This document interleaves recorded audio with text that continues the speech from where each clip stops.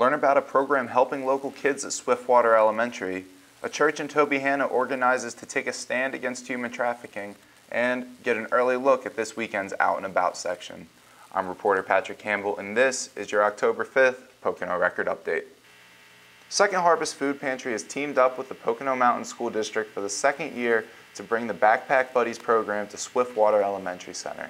The Second Harvest Food Pantry started the program to help provide meals for food insecure children within the school and the region. On Thursday this week, Senator Mario Scabella was on hand to help prepare bags that the students will receive before going home for the weekend.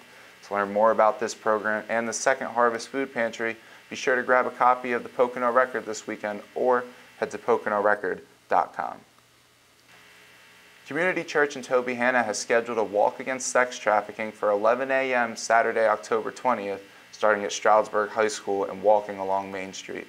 The October 20th walk is being sponsored by an organization called A21, short for Abolitionists of the 21st Century, which operates 14 centers around the world that rescue and restore sex trafficking victims. To find out more about the event, check out the story by Pocono Record writer Andrew Scott in Saturday's paper. Every Sunday, Pocono Record brings you Out and About, featuring local columns, travel features, and more. This weekend, join naturalist Rick Koval as he recalls his latest hike through Mount Nebo Regional Park in Smithfield Township, with plenty of surprises along the way. That's it for this weekend's Pocono Record Update. I'm reporter Patrick Campbell. See you next week.